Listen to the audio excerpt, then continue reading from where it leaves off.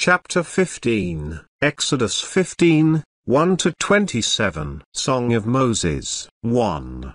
Then sang Moses and the children of Israel. The scene of this thanksgiving song is supposed to have been at the landing place on the eastern shore of the Red Sea, at Ain Musa, the fountains of Moses. They are situated somewhat farther northward along the shore than the opposite point from which the Israelites set out. But the line of the people would be extended during the passage, and one extremity of it would reach as far north as these fountains, which would supply them with water on landing.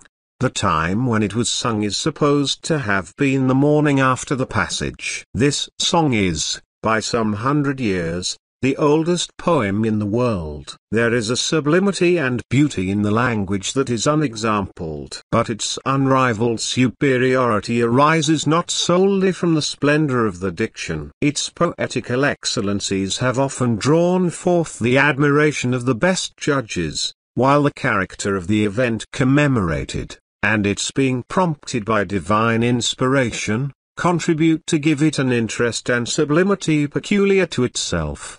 I will sing unto the Lord, for he hath triumphed gloriously, considering the state of servitude in which they had been born and bred, and the rude features of character which their subsequent history often displays. It cannot be supposed that the children of Israel generally were qualified to commit to memory or to appreciate the beauties of this inimitable song. But they might perfectly understand its pervading strain of sentiment, and, with the view of suitably improving the occasion, it was thought necessary that all, old and young, should join their united voices in the rehearsal of its words. As every individual had cause, Song of Solomon, every individual gave utterance to his feelings of gratitude. 20.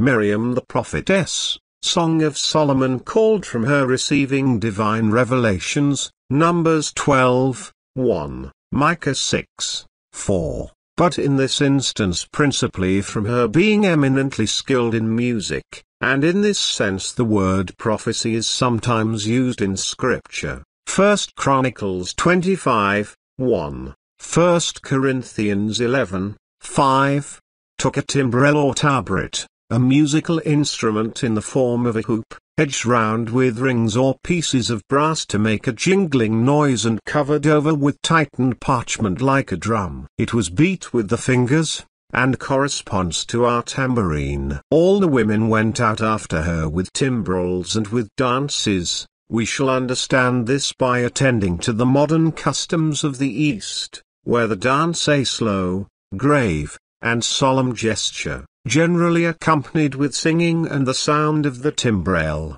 is still led by the principal female of the company, the rest imitating her movements and repeating the words of the song as they drop from her lips. 21. Miriam answered them. Them in the Hebrew is masculine. Song of Solomon that Moses probably led the men and Miriam the women, the two bands responding alternately, and singing the first verse as a chorus. 22.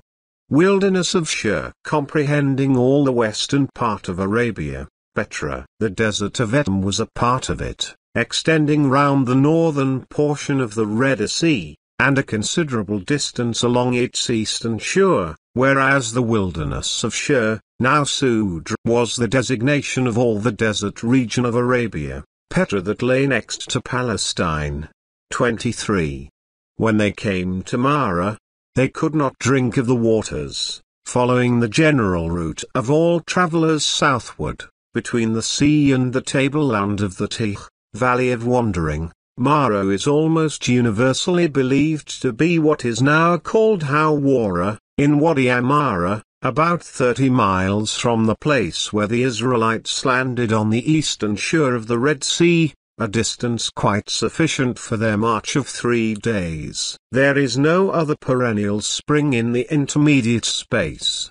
The water still retains its ancient character, and has a bad name among the Arabs, who seldom allow their camels to partake of it. 25.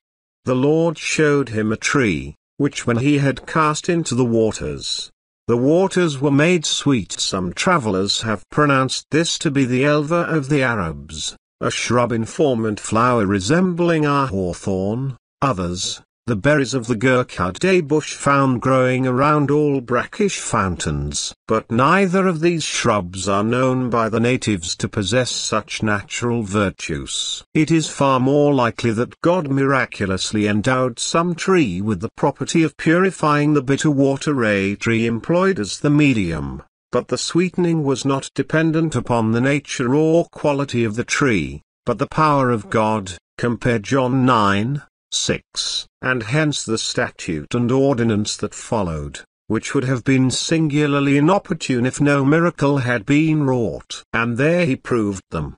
God now brought the Israelites into circumstances which would put their faith and obedience to the test. Compare Genesis 22:1. 27.